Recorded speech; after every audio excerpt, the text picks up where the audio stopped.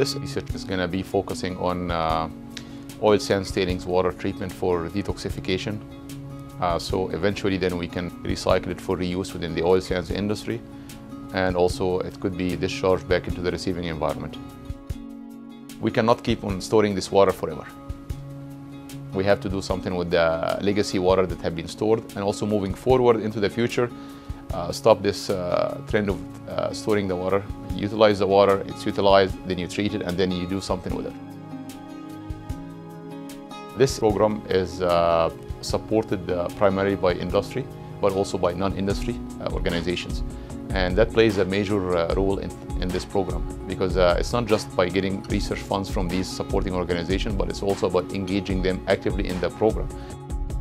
The collaboration is very important.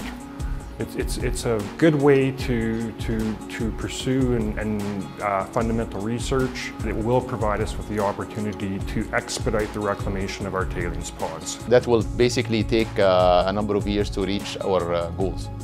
But we have some hope so far in some of the research we have been doing, and we are on the right track, I believe. I have a young family. My kids are growing up in Alberta, and probably they are going to be living here for a long time.